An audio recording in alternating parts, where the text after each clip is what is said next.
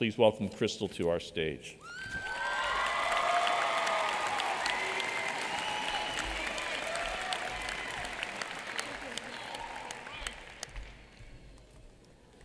Thank you, President Prochaski. And good morning, family, friends, faculty, and my fellow graduates. Let me begin by saying congratulations. We did it.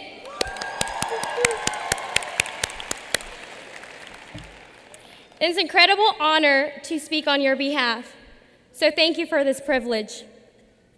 Today marks the result of hard work and dedication we put these past few years. All of those nights we spent cramming for tests, all of the books we read, all of the essays we wrote, all of the lessons we learned, and all of the experiences we encountered along the way. This commencement is a celebration of each moment leading up to achieving our dreams. I am grateful for all those moments, including the difficult moments that taught me strength and the wonderful moments that show me just how unbelievably lucky I am to have this life and to have spent a portion at Georgia Gwinnett College. I definitely never thought I would be standing here in front of you all today. As a little Hispanic girl growing up, I didn't realize how important education would become in my life. Being a first-generation student and the oldest of my family, I faced challenges, and I was the one who had to blaze the trail. It seemed I had to learn everything the hard way, and I developed a lack of belief in myself. I wanted to go to college, but I was not sure if it was for me. I questioned myself, what is my purpose? Am I fully prepared for my college journey? Can I succeed? I answered those questions by deciding to believe in myself and to challenge myself into the person I wanted to become. I remember coming to GGC my first day of class at 8 a.m. I had to take a student success course in writing to better prepare me for my future college courses. I was nervous, but I told myself, this is the real deal. Pay attention, take good notes, and study hard, and you will pass all your classes and move on to the following semester. And I did. I did struggle in the beginning, but the difficult times made me the strong person I am today, and my confidence grew each semester. However, I will say this. I would not be here today without my family's love and support. And I know the rest of you would say the same. I have a special, lovely message to my family. Para mis papás y mis hermanos, Paul, Kelly, and Andy, gracias por el apoyo que siempre me han dado.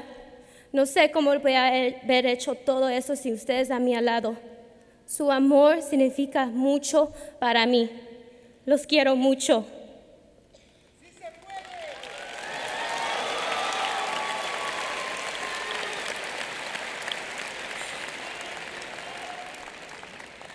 Love you too. I also know that you share my appreciation for my professors and my mentors who have motivated me and inspired me to keep reaching for my dreams.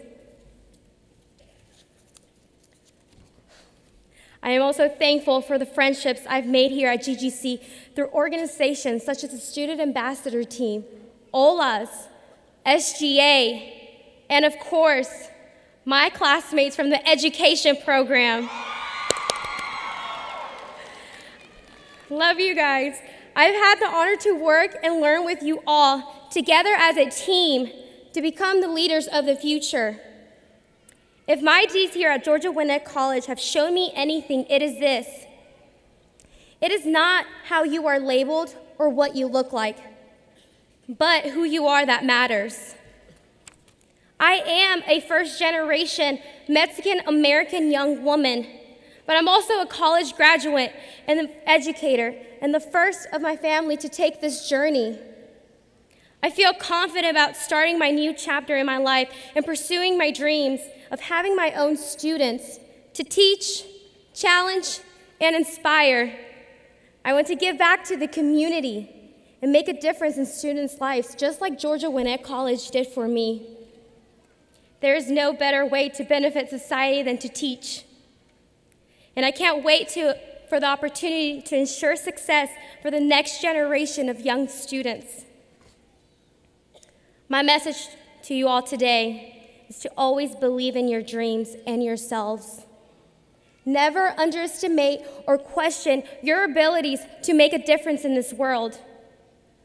This graduation ceremony already shows us that we are capable of accomplishing our goals when we commit ourselves to them.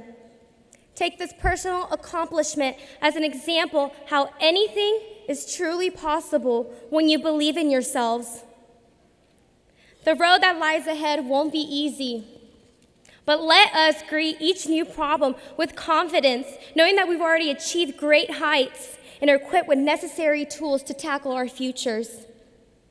Let us believe in ourselves so that we may reach our goals and fulfill our dreams.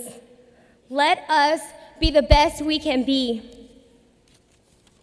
We've already taken these first few steps to make it to the ceremony today. So now it's time to continue our journey. Today, we begin our futures. Today is our day. Congratulations, fall class of 2016. Can we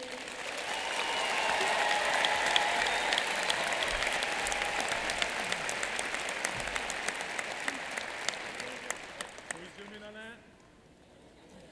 Camera guys away.